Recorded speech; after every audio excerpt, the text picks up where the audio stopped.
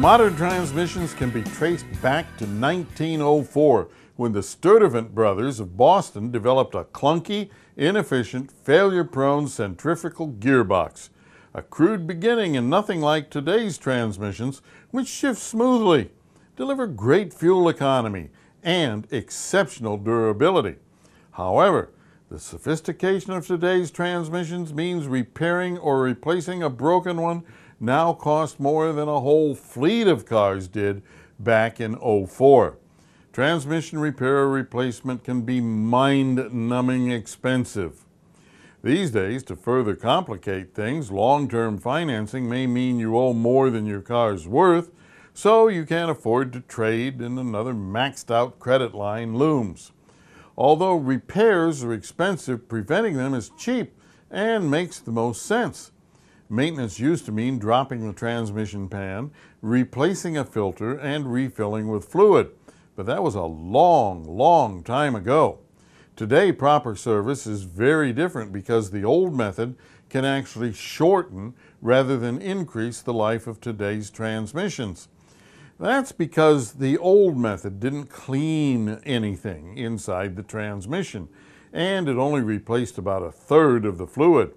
The old process leaves the transmission as dirty as it was before the process began, and still filled with 2/3 old oxidized fluid. Problem is, new fluid doesn't always mix properly with the remaining old dirty fluid, plus without any cleaning, the new, more detergent fluid softens deposits, allowing fine particles to circulate through the transmission, causing wear. Some of the dirt particles are so small they pass right through a transmission filter, if yours even has a filter, as many now opt for a filter screen instead. Today, proper transmission service means flushing, which significantly extends transmission life. Unless you feel dirt and varnish is somehow beneficial to mechanical devices, I suggest you flush your transmission. The first step in flushing is adding chemical cleaners, followed by running the car to soften and dislodge all the oxidized varnish and dirt built up in the transmission, in the torque converter, cooler, and cooling lines. Then the car is connected to the transmission flush machine, which captures and quarantines all the old fluid coming out of the transmission and sends fresh new fluid back into the transmission. In a transmission flush, all the bad stuff is quarantined outside the car, while in the old method, all the bad stuff stays in the transmission. Plus, flushing replaces nearly 100% of the fluid, where the old method only replaced a quarter to a third.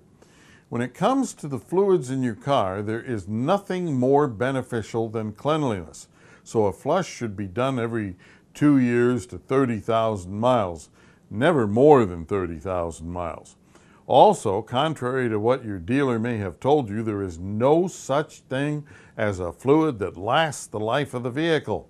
Nothing lasts forever. All fluids wear out, and when the fluid wears out, the transmission soon follows.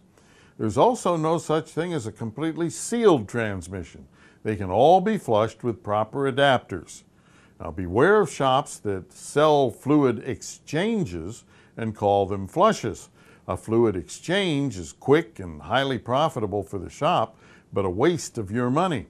Fluid exchanges can be done in the service lane in about half an hour, where a flush requires about an hour and a half.